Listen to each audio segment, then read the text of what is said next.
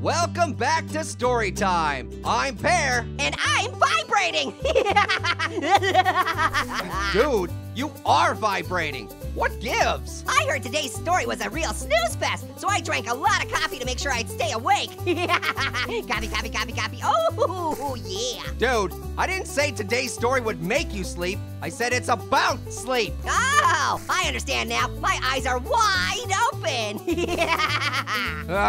Well, today's story is an all-time classic, Sleeping Beauty. Oh, I know the story of Sleeping Booty. That story be poppin'.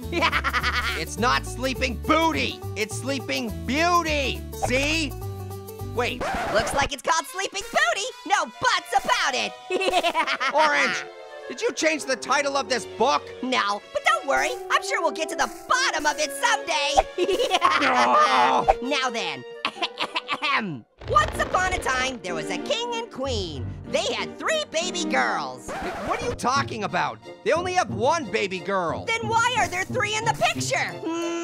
Probably because you've had too much coffee and now you're seeing 3 of everything? Ah, good thinking, Pears. There is only 1 of me! Guys, if all 3 of you talk at once, I can't understand what you're saying. No! So the 3 princess sisters had 3 birthday parties, and 3 evil witches showed up and put 3 curses on them. Orange, you're multiplying everything in the story by 3. And that's why my version is 3 times better. Copy, copy, copy, copy, copy, woohoo! Oh! Okay, so first curse went to princess number 1. Before her 16th birthday, she was doomed to prick herself on a spinning wheel, causing the entire kingdom to fall into a deep sleep.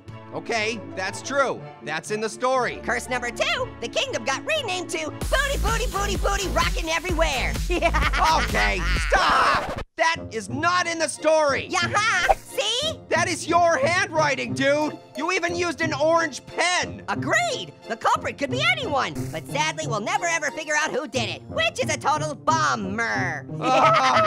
And the 3rd curse was that everyone in the kingdom had to wear annoying orange merchandise at all times, but people actually thought that one was pretty appealing. Oh, why thank you. I will have more coffee, coffee, coffee. Don't mind if I do.